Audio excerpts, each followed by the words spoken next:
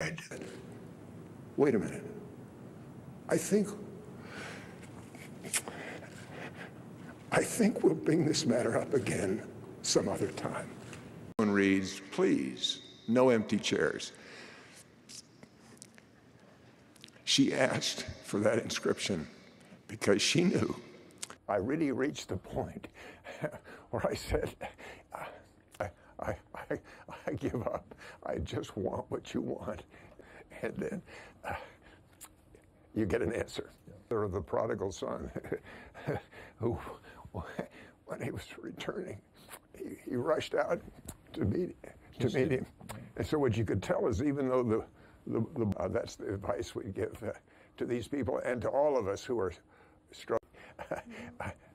Nobody else did it, but he said, wait a minute, and my companion, I put here, saying, you'll have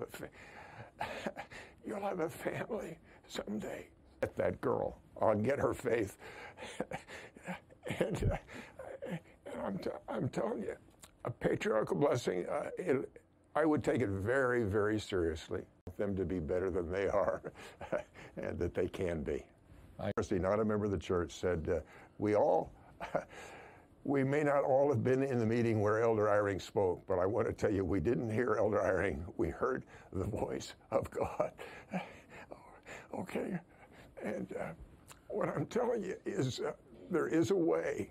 There is a way. The Lord will help you to be able to be bold in the sense of declaring what you know to them to some degree. Enough that the president of the university said, we didn't hear Elder Eyring, we heard the voice of God.